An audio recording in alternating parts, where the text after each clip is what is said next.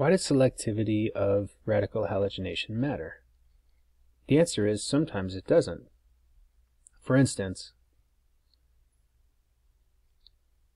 when you have a cyclic substrate, all of the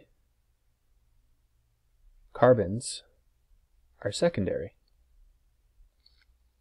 So it doesn't matter where the halogenation takes place, because all of your products will be the same, a halocyclohexane. In this case, use chlorination. It's faster.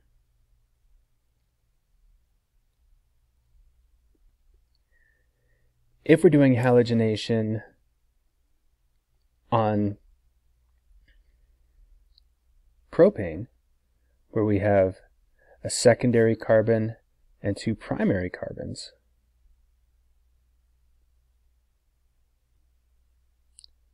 well, chlorination in this case will give us a 60-40 mixture of the secondary alkyl chloride versus the primary one. What if we wanted only the primary one?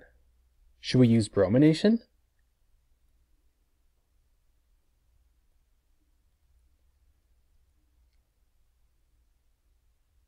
Bromination will give us more like 90% secondary and 10% primary.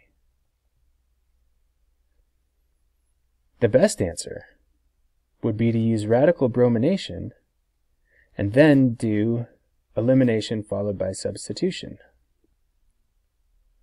So we would take our major product, the 2-bromopropane, and we do elimination by reacting it with a strong base, say sodium methoxide. This would give us propene. And then we could do anti-Markovnikov hydrobromination using HBr and peroxide to get exclusively the primary product.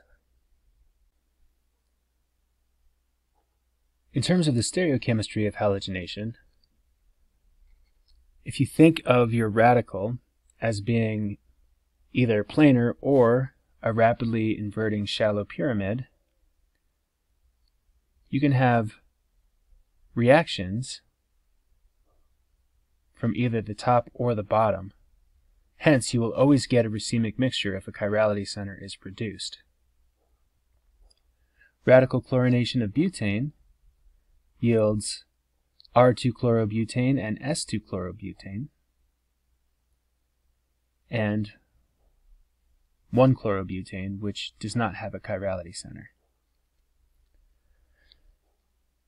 Radical bromination of this molecule yields a pair of enantiomers with the chirality center formed.